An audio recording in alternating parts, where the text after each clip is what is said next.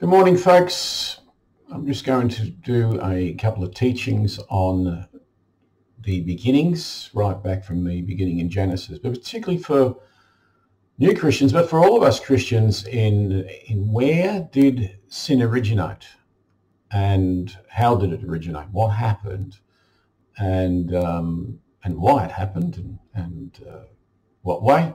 We're going to concentrate on, initially just build some groundwork in Genesis 1. We're going to concentrate this week on the creation of man and then the temptation of the enemy, Satan, in the garden called the serpent, and look at that. And next week we'll get into the consequences of that, and it might take a couple of weeks to get, a couple of sessions to get through all this. You will be aware that my dogs are in the background and they might make a bit of noise, but we hope they'll keep quiet for a while. Sometimes I'll be quiet for hours and other times they won't be quiet at all.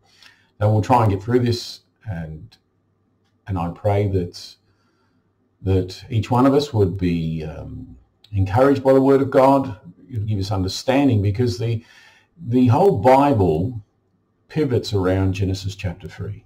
Of course, as the creation, what happened in creation is very important to us, that God created. There wasn't any evolution. That God created mankind in his image, that it was all good until we get to chapter 3 when we see the serpent into the garden. Eve was tempted and there was the fall. And that chapter 3 really sets the groundwork for all the doctrine and the building and of course is why Jesus came into the world, why we needed a Saviour in the first place. And we'll see that in the garden there was no death before Adam. Through the sin of Adam, of eating from the tree of knowledge of good and evil, death entered into mankind. And we'll look at those scriptures, and we'll concentrate mainly in Genesis. We'll look at scriptures elsewhere in the Bible to validate those things. And I do pray and ask, Lord, that you would give us insight and understanding by your Spirit as we look into this, in Jesus' name. I'll be sharing my screen. Of course, I use the New King James Version most of the time. We'll be looking at the scriptures. I'll be using a Word document with the scriptures already there. We'll be working through that document. But feel free to write the scriptures down and to validate the scriptures, that what I have there is correct, because that's what we should do. We should be researching these things for ourselves as well. So let's get started. And of course, is the very beginning is in the garden. And we read there in first of all from Genesis chapter 1, verse 1 to 2. In the beginning, God created the heavens and the earth. The earth was without form and void, and darkness was on the face of the deep, and the Spirit of God was hovering over the face of the waters. Now, some people teach that the earth was without form and void was like something had happened and made it like that. No, this was a blank canvas which God was going to work from, and where the Spirit of God was hovering over the face, the Spirit of God was waiting and looking forward to see what God was going to do. Like, say, Van Gogh or some great famous painting or artist would have a blank canvas. That blank canvas hasn't got a painting on it, but there's nothing wrong with that blank canvas. It just hasn't been worked on, hasn't been finished. And of course, so if somebody was there watching, they'd be waiting with anticipation to what that great painter was going to paint. And here we have the Holy Spirit hovering there to see the great work that God was going to do. And of course, as we see that God created, we'll see that God spoke. As you read through Genesis chapter 1, you'll see God spoke. God said, let there be light. God said, let the night and the day be divided. God said. It was his spoken word that brought forth creation. It wasn't a big bang. There is no evolution. Evolution did not exist. It is a lie from really the pit, lie from the devil. And of course, as evolution is a whole thing to tear man away from God. Because with evolution, God doesn't exist. But also the sad part about evolution is there is no need of a saviour, and there is no reason for life. You just happen to be. Whereas God created man because he wanted man. And of course, as we have a hope of eternity with God, our creator. So again, we're just going to jump a few verses through the actual creation. We're going to come part with God in day 6. Now, it's really day 6 we're concentrating on. So we read in Genesis 1, verse 26 to 29, and God made the beast of the earth according to its kind, and everything that creeps on the earth according to its kind.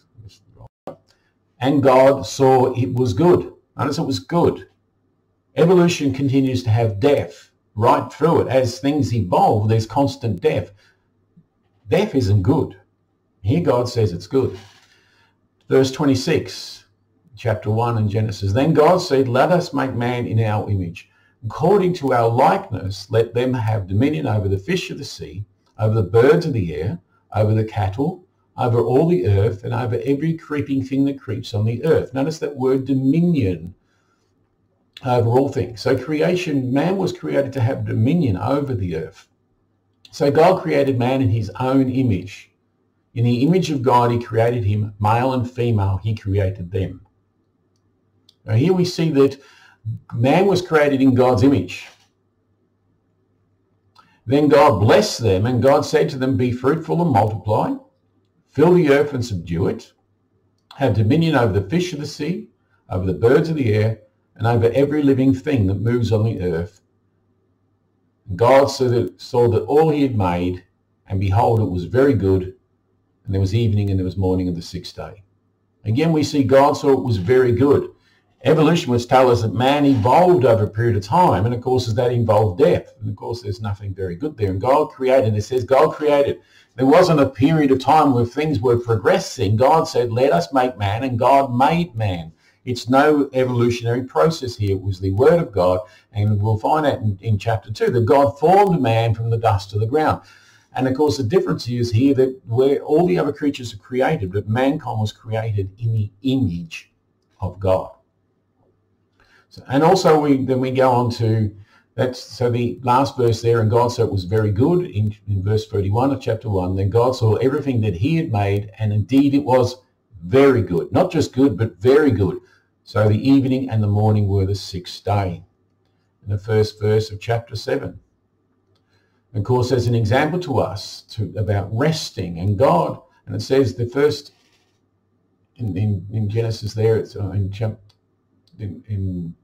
chapter 2, it says that on the 7th day God ended his work which he had done, and he rested on the 7th day from all his work which he had done. Then God blessed the 7th day and sanctified it, because in it he rested from all his works which he had created and made. Okay, so the Sabbath was created for man to have a rest. We weren't created to work 7 days a week, day in, day out. God wants us to rest and have a day of rest. And so God instituted that right there at creation, rest. Okay, so then we read in verse 4. Yeah, and this is an account of the heavens and the earth when they created. The day the Lord God made the heavens and the earth. Now again we say chapter 2 is not a second creation. Some people think it's saying something different, but it's actually a summary of what God did in chapter 1, and it specifically drills down into detail on the day 6. So let's have a look at that. Okay, so before any plant of the field, this is Genesis 2, 5 to 17. Before any plant of the field was created, and before any herb of the field had grown, for the Lord God had not caused it to rain on the earth, and there was no man to till the ground. But the mist went up from the earth and watered the whole face of the earth. So we see there's mist on the earth, there's no rain. And the Lord God formed man of the dust of the ground and breathed into his nostril the breath of life. And man became a living being.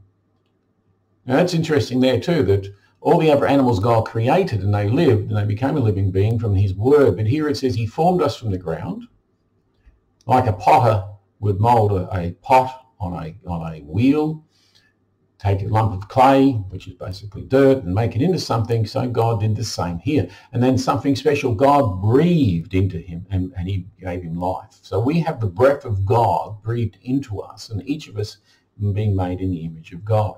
Unlike the animals, they were just created alive, ready to go.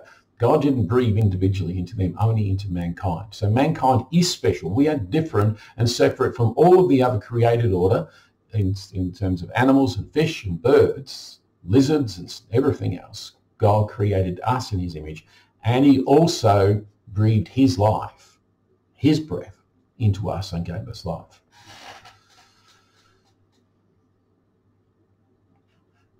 Okay. So then we get down to, we're still there in the middle. And the Lord God formed man, in verse 8, and the Lord God planted a garden in eastward in Eden, and there he put the man whom he had formed. And we'll jump down to verse 9. Out of the ground God made every tree that grows, that is pleasant to the sight and good for food. The tree of life was in the midst of the garden, and the tree of knowledge of good and evil. Now a river went out to the garden, and the tree of knowledge for good and evil, verse 10. Now a river went out of Eden to water the garden, and from there it parted and became 4 riverheads. The name of the first is the Pishon. It is the one that skirts the whole land of Halavah, where there is gold, and the gold of the land is good. The bdellium and onyx stone are there. The name of the second river is Gihon. It is the one that goes around the whole land of Cush. The name of the third river is Hiddekelel. It is one which goes towards the east of Syria. The fourth river is the Euphrates. Then the Lord God took the man and put him in the garden of Eden to tend and keep it. And the Lord God commanded the man, saying, of every tree of the garden you may eat. Now let's just stop. First of all, these rivers it's naming here don't exist today. Even though we have a river called the Euphrates, this was in the land before the flood. Now after the flood, when Noah and that got out of the ark, they named rivers probably the same as what they'd known before. This was before the flood. So none of this land, the Garden of Eden, does not exist today. And these rivers named here don't exist today. Now it's very important we look here. I've highlighted those words. And the Lord God commanded the man, saying, now it's very important here, of every tree of the garden you may freely eat. Every tree.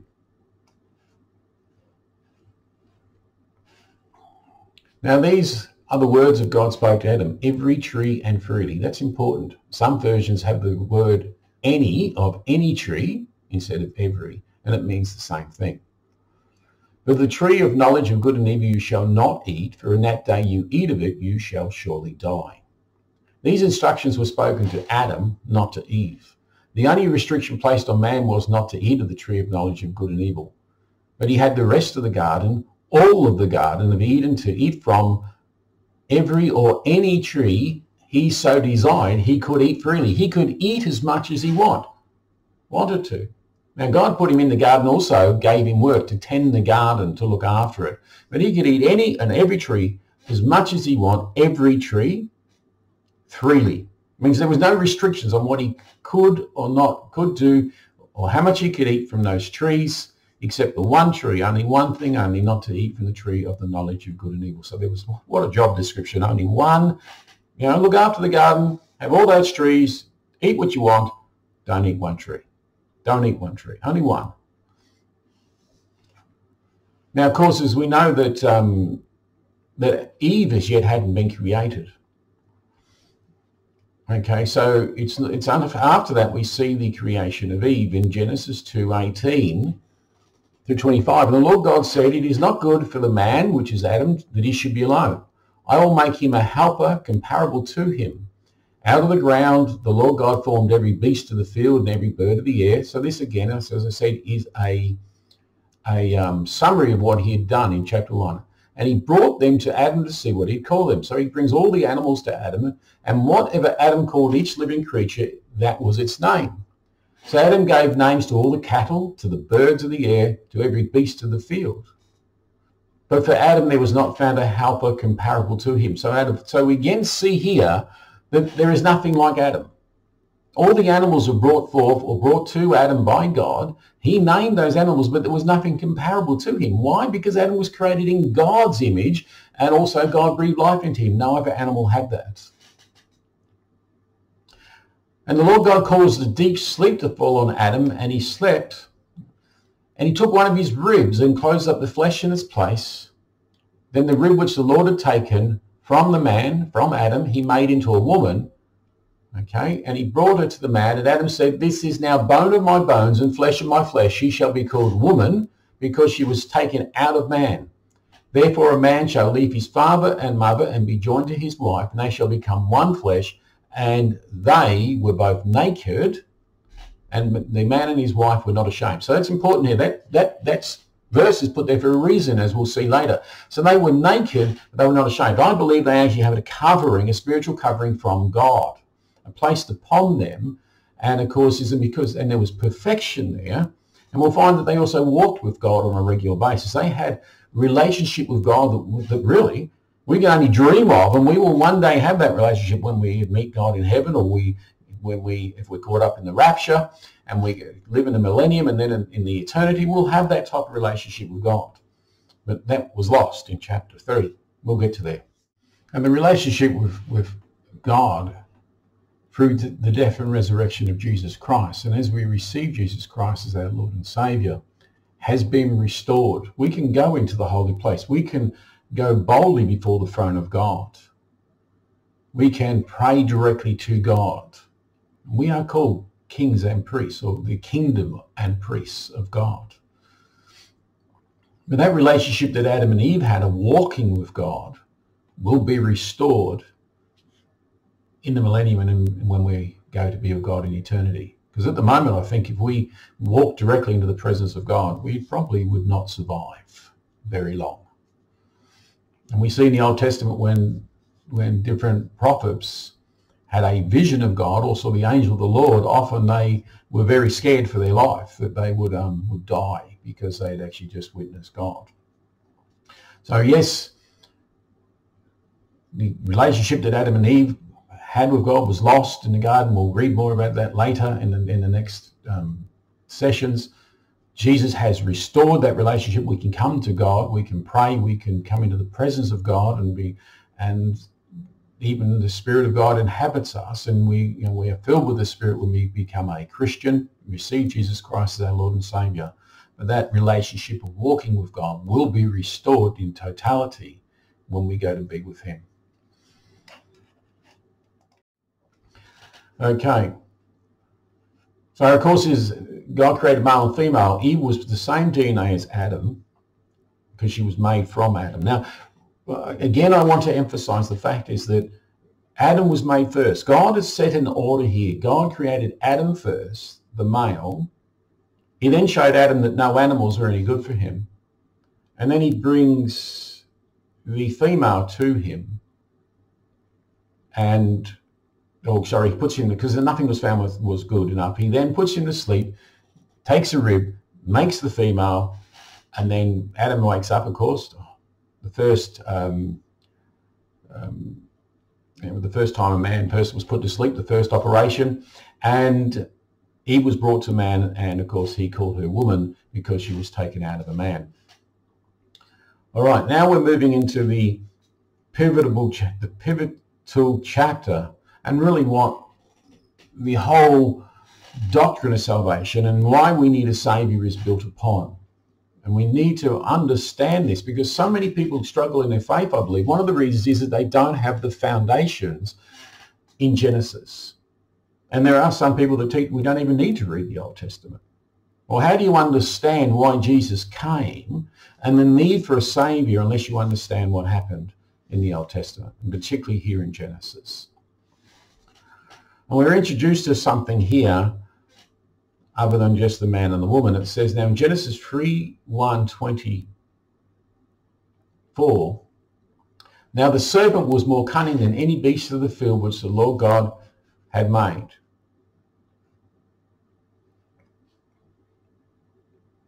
And he said to the woman, so the serpent here, it's a cunning thing. It's a part of creation. What's happening?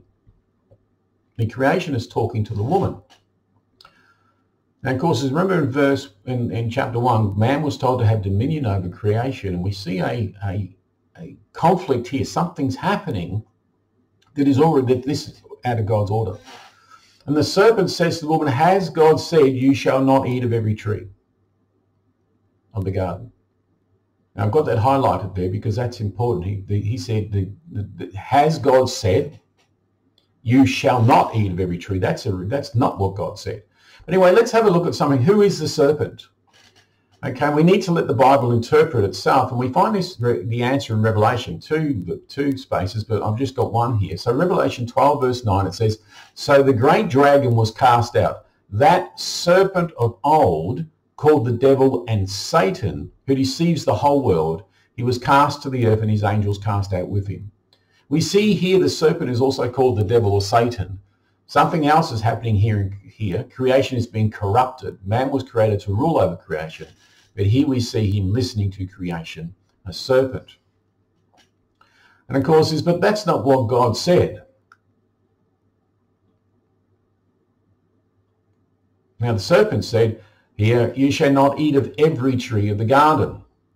But we read under that, well, God said in 2:16, "Of every tree of the garden you may eat, you may freely eat." The serpent says, "You shall not eat of every tree." That's what God has said. No, God said you can eat every tree and freely. So the serpent here has taken away from God's word, and he's twisting God's word. So do you see the twisting God's word and questioning what God has said, creating doubt, making it out as if God is holding something back from them. Resentment starts to build. The strategies used here by Satan are the same ones he uses today. Number one, adding to or twisting God's word, and number two, he attacks the goodness of God. It's as if God's holding something back and he's attacking God's goodness. And that's happening all the time. The goodness of God is being questioned on a regular basis. And as we see that's not what God said. Of every tree of the garden you may freely eat. And of course, as God said, every and freely. And of course, now let's have a look at the woman's response in Genesis chapter 3, verse 2. "And the woman said to the serpent, we may eat of the fruit of the trees of the garden. We may eat of the fruit of the trees of the garden." Notice she left out every and freely. She was not there when the directions were given to Adam, as we've already established, because that was given before Eve was created. And we're going to ask the question, did he properly pass on the information? We need to be careful ourselves. We need to always be careful to be reading and quoting the whole scripture, and also in context. Okay. And then, of course, she adds this here, "But the fruit of the tree which is in the midst of the garden, God has said, you shall not eat it." Yes, God said that. And then she adds this, "Nor shall you touch it, lest you die." Here she's left out the word every and freely. She's taken away from the word of God. That was mistake number one. And she adds to the word of God, "You shall not touch it," mistake number two. Now this is a form of legalism, building rules around God's command. And she starts to buy into the deception, mistake three. And legalism is when we take something and build a fence around it. And the analogy, it's what it is God gives a rule, and of course we don't want to make that rule, so we make another rule so that we don't touch that rule. And it's the analogy I often use is like, I travel in the mountains a lot and do a lot of forward driving, and there's a lot of places I've seen a change over the years where you would go to these lookouts over a valley and there's a cliff there, and it would have a sign up. Initially when I go, there was no sign. So it was, you just knew if you're walking at the edge of the cliff, it was dangerous. But then there were signs put there, "Don't go to cliff edge, you could fall, you could die if you fall off that cliff." And the sign was put there.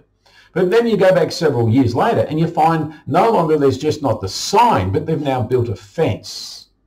A fence there to stop you getting to the edge, because people didn't believe the sign and went to the edge. Now, maybe somebody fell off, maybe they didn't, but certainly in places people have fallen off cliffs because they haven't listened to the sign.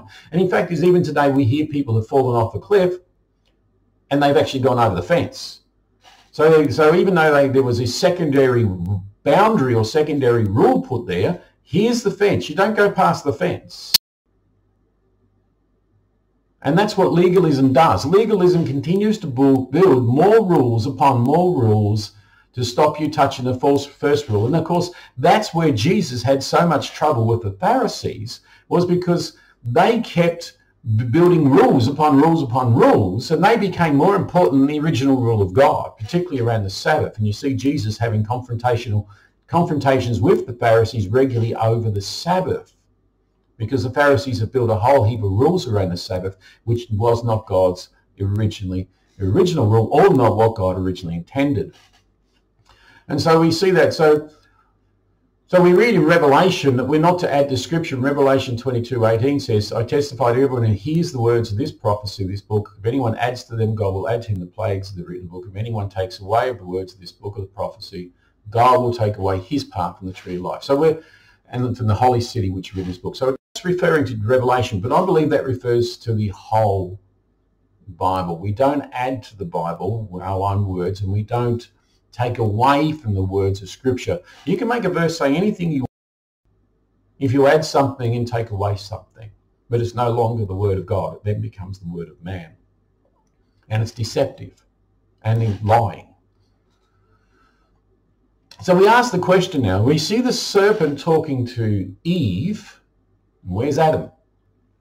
Eve's answered the serpent, and we see that there she got it wrong. She left out words, every and freely, and added words, you should not touch it. God never said you can't touch it.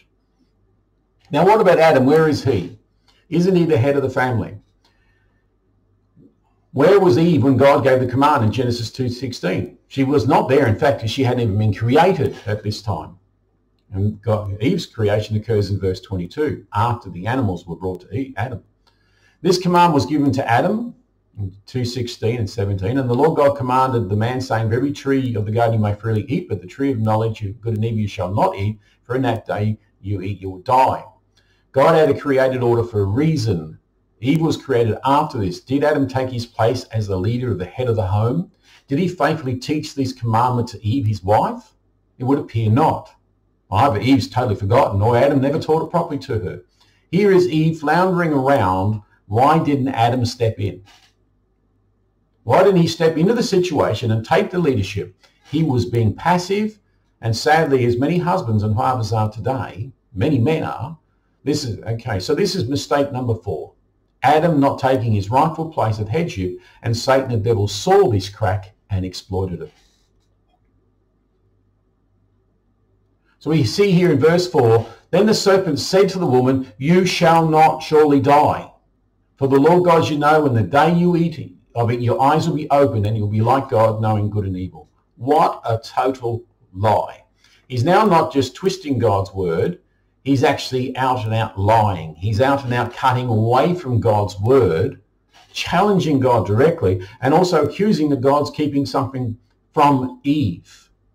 God's not giving you all that you should have. God's keeping something from you. And of course, Eve then begins to doubt in her heart, in her who she is, the word of God. She begins to think that God is holding something back from her, listening to the serpent. Again, where was Adam?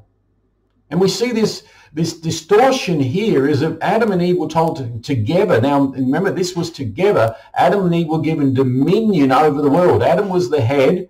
Eve was in the second. God was over Adam. We see in Ephesians that Christ is over the man. But we see here a distortion where, and this was how Satan wanted to work it. God created man to have dominion. The enemy comes into a serpent, and now we see the serpent having a form of leadership and dictating or talking to the woman and telling the woman what she should or shouldn't do, and also saying that the Creator is lying.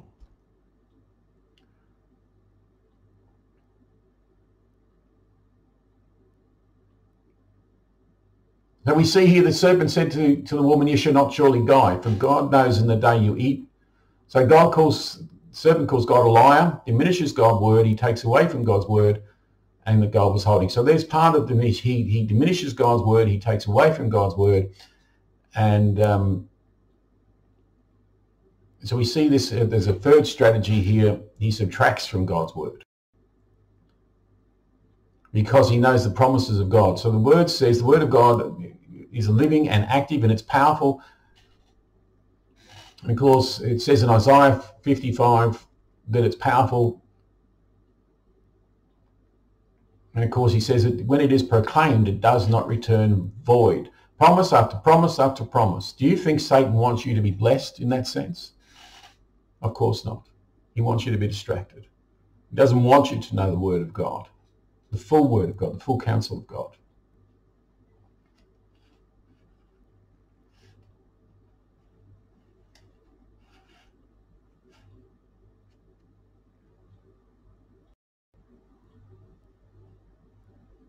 So you see the fourth strategy really of the enemy is promising wisdom outside of submission to God.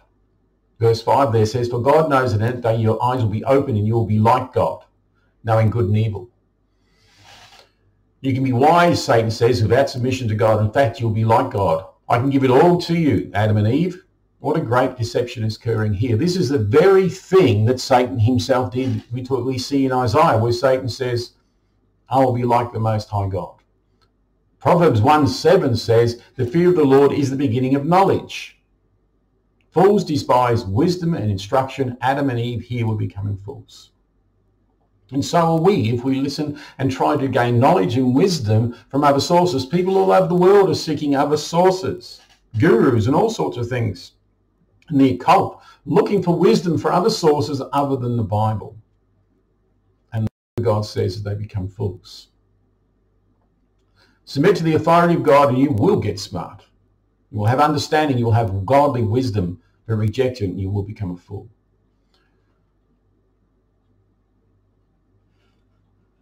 And so Romans 1:21 to 22 says, "Because although they knew God, they did not glorify him as God, nor were they thankful, but they became futile in their thoughts, and their foolish hearts were darkened. Professing to be wise, they became fools." Many of the occult religions of the world teach that you can become like God or a God. This is the same lie Satan fooled himself with in Isaiah 14:14. And it says there in Isaiah 14, verse 14, "I will ascend above the heights of the clouds. I will be like the Most High." That's the words of Satan. I will be like the Most High. We see Satan using that same lie on Adam and Eve, and they fell for it. And this is also, Satan is back in sound strategy. He challenges God's word. I think I missed a couple of bits of there out there. Okay, so let's have a look at what are Satan's four tactics or strategies. Okay, we see happening here. He adds to God's word, he twists God's word. Number two, he challenges God's goodness. So we see there when he took out the words of, when he said, "Has God said you can't eat of you cannot eat of every tree?" God didn't say that. God said you can eat of every and freely. So he adds and he twists God's word. He challenges God's goodness. So he made it seem as if God was holding something back and hiding something from them. He subtracts from God's word. We see that in verse 4 where God hasn't said, "You won't surely die." And he offers wisdom without submission to God. We see, where did Adam and Eve go wrong? Four things. She subtracted from God's word in verse 2. She added to God's word in verse 3. She doubted God's goodness in verse 2 and 3. And of course, sadly, we see in the fourth thing that went wrong there was Adam. Now, when I talk she, we're talking about Eve. But then we see Adam being a passive male. He did not take his place of headship, and he allowed this to happen. He allowed it to happen. He should have stepped in and said, "No, this is wrong. God did not say that. This is what God said." Adam knew what God said. He was fully aware of what God said, and he never stepped in. Men, we need to stand. We need to be the priests in our homes. We need to stand for the word of God. We need to lead our homes, our wives and our families. That is one of our greatest callings. As a husband, as a father, and as a single man, you are still called to be a priest of God, to stand up for the truth of God's word and hold on to God's word and proclaim God's word. That's what we are called to do. We need to be in God's word and studying God's word, and we need to understand God's word. And when we hear this stuff being done wrong, we need to stand up. We need to take a stand. And we need to treat our wife as a lesser vessel, but she's also equal with us in God. But we'll get more into that later. So, of course, I think we're going to end here for this week. And well, next week we're going to look at the beginning of sin, part 2. What happens after this? We know, well, the next verse is going to talk about how Adam and Eve ate, and then what happened to them after that. God wants us to understand his word. We see that often in churches today that Genesis is not being taught. The beginnings aren't taught. Well, I've spoken to so many people that have come from into church. They've been a new Christian. They've been around church for a long time, but they don't even know Genesis. They don't even know about creation. They've still got evolution in their thought, and they don't understand. They believe in Jesus, and they know they were sinners because that was what they were taught, but they don't understand where it came from and why. And they've still got this evolutionary, sometimes mindset about death before creation, and that starts to muck up their whole walk. And it's easy for the enemy to get in and deceive, and people get twisted and lost along the way because they don't have a sure foundation. We don't have a good foundation in the Word of God. And it's important that we do have that. I encourage you to read chapter 1, chapter 2, and chapter 3 before the next session. And just read it over several times and ask God, the Spirit, to just open those things up, because our whole understanding of what happens through the rest of the Bible is based on those things there. God bless. The Spirit of God be with you, keep you, and watch over you, and give you peace. In Jesus' name, amen.